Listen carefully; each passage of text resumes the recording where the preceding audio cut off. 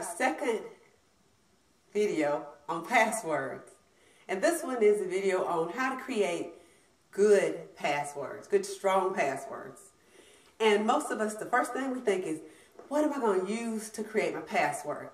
And the first thing usually comes to mind is, I'll use Sparky.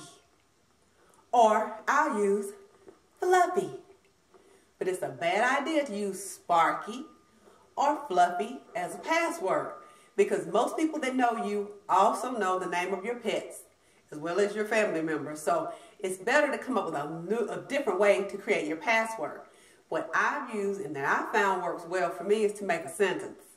So my passwords are, for instance, say I needed a new password for Facebook. I would say, my new Facebook password is 2015.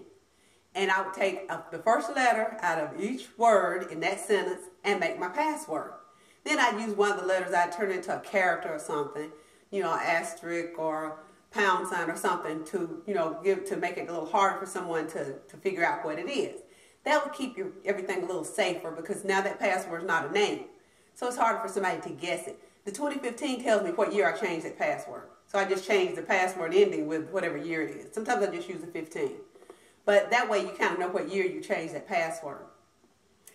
On a second note, I am working on surveys. And this survey is for products that I'm going to create and be ready to distribute soon.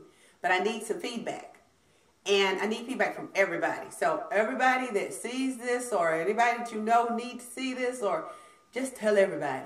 But I need some surveys filled out. Survey link is below. Just click on that. It's 2 questions. It'll take you 3 minutes, I promise.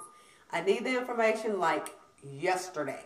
So if you would do that for me, I really, really would appreciate it. And you'll be the first to know what I came up with. And I'm really looking forward to hearing from all of you. And thank you so much for your help. Don't forget, I will do part 3, which will be the last of the password series. That'll be my next video. So I'll see y'all in the next video.